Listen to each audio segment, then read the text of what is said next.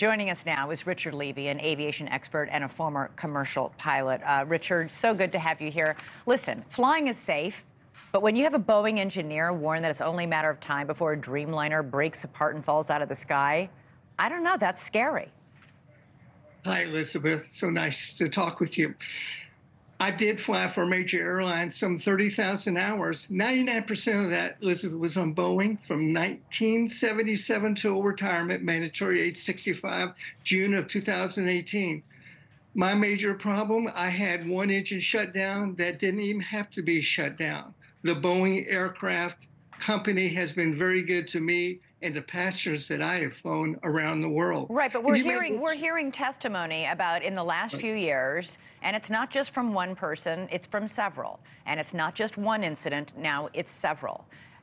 We just had the Boeing CEO leave his job. So there's something going on at Boeing, and a lot of people have said that Boeing tried to speed things up, make these planes faster, and in the process, they started making these planes, putting them together out of order. And that created a lot of problems. Doesn't that concern you? Not totally. It really doesn't. Now, is there a quality assurance issue over there that came to light after January's incident with the plug door at Alaska Airlines? That absolutely does. There's a quality assurance issue over there.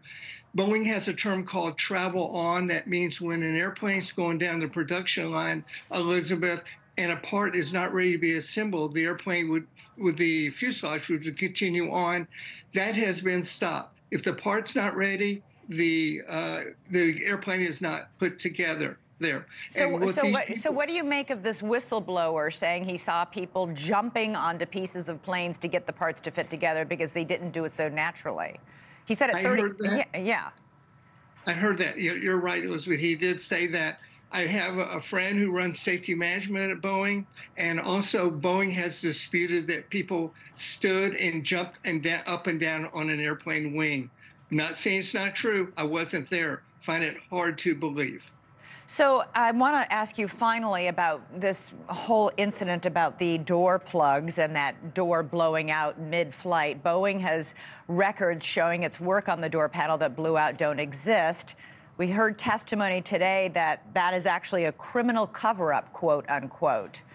Could that be happening?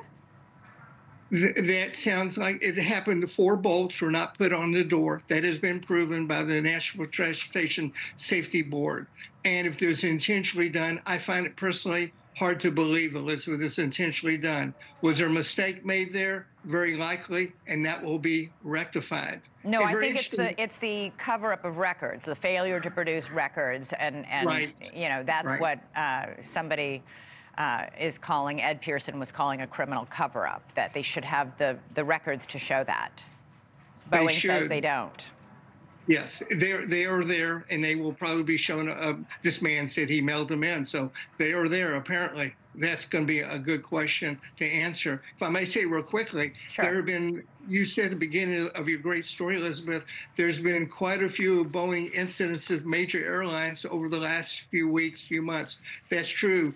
I want to say they had little to nothing to do with the Boeing aircraft company without taking a lot of time.